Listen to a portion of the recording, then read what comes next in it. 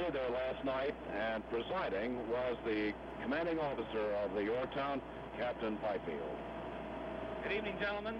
I know that you share my pleasure at our ability to host such distinguished guests as we have tonight. And I wonder, as long we're thinking about it, why they took the long way around to get here. I will introduce them individually, and then I think they will each have a word to say. First of all, at the end of the table, Colonel Frank Borman, the cleanest-shaven astronaut of them all. Although his compatriots will indicate that he doesn't have to shave anyways. Next, Captain Jim Lovell, who says after a few days with the Air Force, he's glad to be back with the Navy. And next, Major Bill Anders, an escapee from the Navy, who claims the moon is made of American cheese.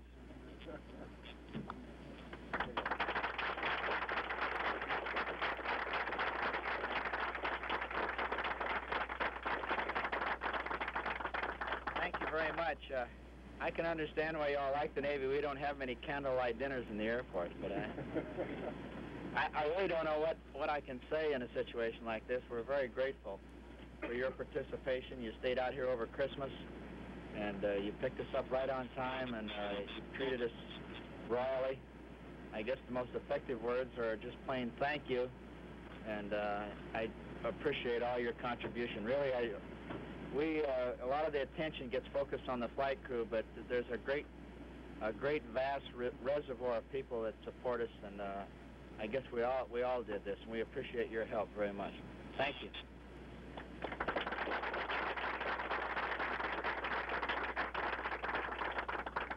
I appreciate being back home again. I've been living with two Air Force men for a week now, and their constant concern was, gee whiz, we're going back and landing in that big Pacific Ocean, and you sure the Navy's going to be there? Well, about 3 years ago, Frank and I were in the same situation in a little spacecraft called Gemini, and he asked me the same question 3 years ago, and I said, the Navy will always pick us up, will always take care of us, and we've been right all the time, and I really appreciate seeing the good work that you've done, and I think it's a very good job, and I appreciate being here.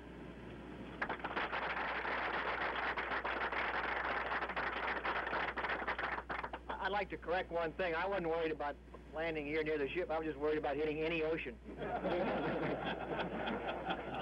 Jim was the navigator. And he and I went to the same school, so I know. I'd just like to reiterate what Frank was saying, is that the recovery forces, in our opinion, are as important a link in the Apollo program as the flight crews, and we just want to thank you all for a job well done. Well, that was the remarks of the astronauts, Borman, Lovell, and Anders, at that candlelight dinner last night in the wardroom of the Yorktown. They're not the most loquacious gentlemen in the world, but it's perfectly obvious that everything they say comes straight from the heart. And that's the kind of good-natured, sort of sophomoric ribbing that you hear in wardrooms and officers' clubs, I guess, all over the world. Oh, I'm sure it is, and it's while it may be sophomoric, it certainly is genuine, and it strikes a very responsive chord in the heart of a good many Americans, especially officers and men aboard the Yorktown. The astronauts have been making much the same comment in their other appearances on the carrier after they finished their appearance last night in the wardroom. They came up to the hangar deck, and there was a ceremony here in which they said very much the same thing, and told the men of the Yorktown how much they appreciated the fine job they had done in connection with the recovery. They seemed especially concerned that the 1,600 men aboard the Yorktown had missed Christmas, and of course the men aboard the Arlington also had missed Christmas at home because they had to get on station here in the Pacific early and wait around for the astronauts to come down. And a number of times on the ship, they've thanked the men especially for being away from home at Christmas to take part in this mission. In fact, it seems to have been very much on their minds. They sounded almost apologetic at a couple of points that they had been responsible for depriving so many men of Christmas with their homes, with their loved ones at home.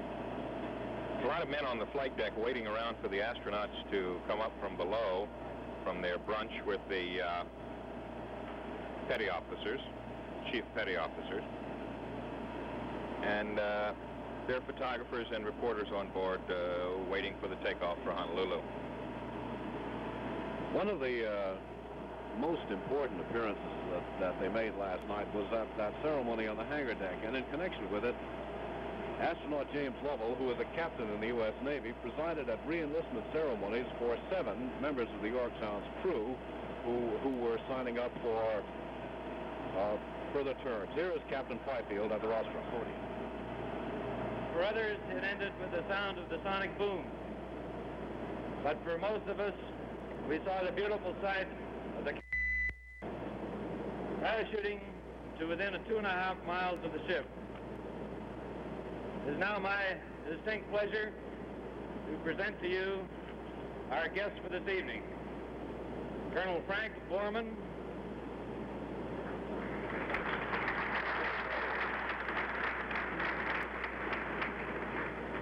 Captain James Lovell,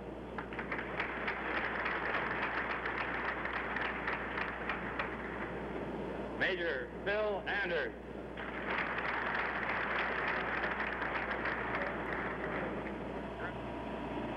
Well, that was just a portion of what happened last night on the hangar deck of the Yorktown. Back on the flight deck now, 3 levels above the hangar deck, it appears that the preparations are just about complete for the embarkation of the astronauts aboard one of those Navy cod planes for the catapulting off the deck of the Yorktown and the flight to Hawaii. The astronauts now coming on the flight deck. Colonel Borman, Captain Lovell, Major Anders, escorted by Captain Fifield, the commanding officer, and behind him Commander William Parks, the executive officer of the carrier. They have on those blue flight coveralls that they've worn almost since they finished their medical examinations yesterday. That's been their dress aboard the ship. They are being surrounded by photographers, both professional and crew members who have every sort of camera to record that the astronauts were on their ship and that they were taking part in this historic ceremony. They're going to the rail now on the starboard side, the right side of the ship, and are going to wave to the crew members of the communication ship Arlington as it passes along the side. The crewmen on the Arlington have been somewhat isolated through all this. The ship is not as big and doesn't have all the comforts that the aircraft carrier does. There have been some television tapes made on the Yorktown and sent over to the Arlington to make life a little more pleasant, and now they'll get a chance to see the 3 astronauts who came down and were kept in touch during the final part of their flight, partly by the communications efforts of the ship Arlington. The Arlington is a converted aircraft carrier herself, and she can still accommodate helicopters on deck, but no fixed-wing aircraft, because a large part of the deck has been given over to those large communications masts, which are quite visible when the Arlington is in close range. For the most part, during this cruise, the Arlington has been hovering on the horizon. Yesterday, while we were making almost full speed for Pearl Harbor, the Arlington was about 10 miles off the port bow, just barely visible under cloudy skies, and keeping right up with us. She also can make good time when she ports it on. And yesterday was the first time that the aircraft carrier has approached anything like full speed. For the most part, during the past week, we've just been sailing slowly around here in the center of the Pacific, far from any sort of land, simply waiting for Apollo 7, Apollo 8 to come aboard. Now they're saluting the Arlington. The Arlington is rendering military honors as she passes, and the tension on deck as the Arlington, we can't see her right now, but she is undoubtedly off the starboard bow. We saw the astronauts saluting just a moment ago. Customary when another ship of the Navy comes alongside, the order is passed on the loudspeaker system, attention on deck, and salute. And the astronauts did salute, since all of them are officers of the United States Armed Forces. All of them wearing military caps provided by Captain Fifield with scrambled eggs on the visors. Although they themselves, while officers of the armed forces, are not in active military status at the moment. Their official status is on leave, I think, or on temporary assignment to the National Space Agency. 2 helicopters are circling the Arlington and the Yorktown, partly for ceremonial reasons and partly for operational reasons. Whenever an aircraft carrier launches planes from its catapult, helicopters fly around the area just in case anything goes wrong and they have to rush in and pick up the passengers if the plane goes in the drink.